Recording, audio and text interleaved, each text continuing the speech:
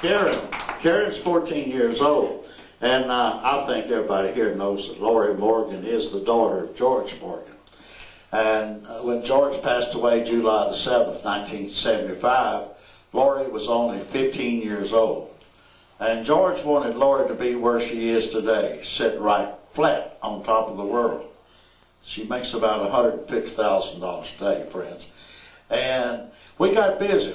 When George passed away, I got a job at the Roadway Inn Lounge across the street from Opryland Hotel so that Lori would have a woodshed, so she'd have a place to perform.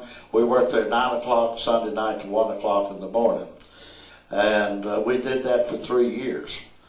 And I guess she learned. Like I said, she's up to $150,000 a day. Now we have the same dreams and hopes for her and prayers for Karen.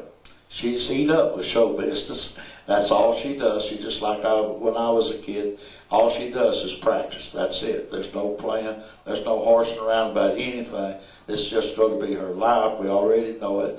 And if the good Lord is willing, that's what will take place. And another thing, friends, if she gets up to $150,000 a day, I'm going to be her manager.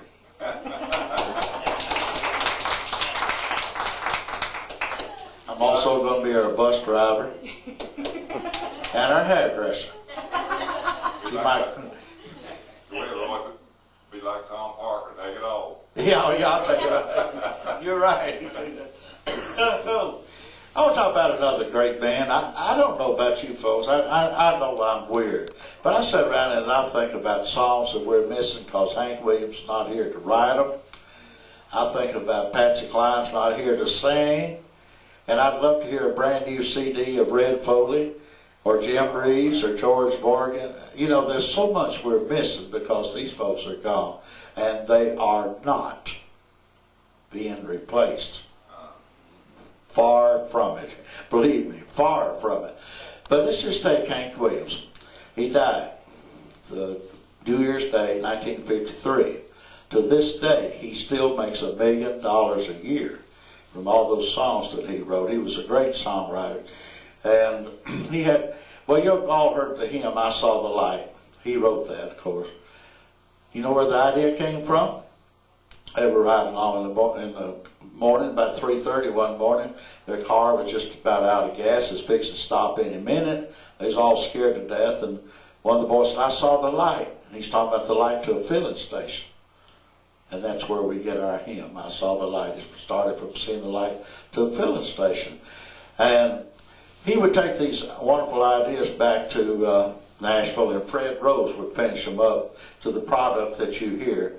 It was Fred Rose that did that, but that's not to discredit Hank at all, because the idea for the song is the most important thing. George Morgan and I were riding along one night. I said, George, you got to write a song. We're going to record in a couple of weeks. He said, write about what? I said, I don't know. If I knew that, I'd write it myself. That's true. So therefore, the idea for the song is the most important part. And you too, friends, would be making $1 million a year, and I would too, if I wrote songs like this.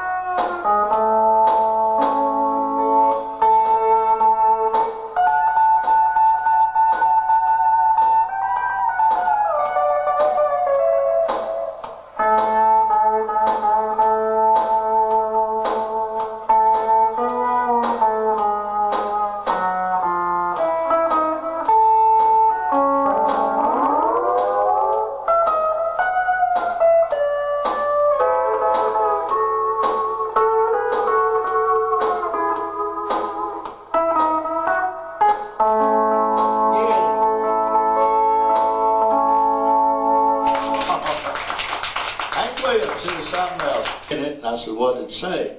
And it says, at the time he was looking for musicians, you were with Eddie Arnold.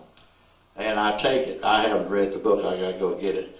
I take it that maybe he might have wanted me to play for him.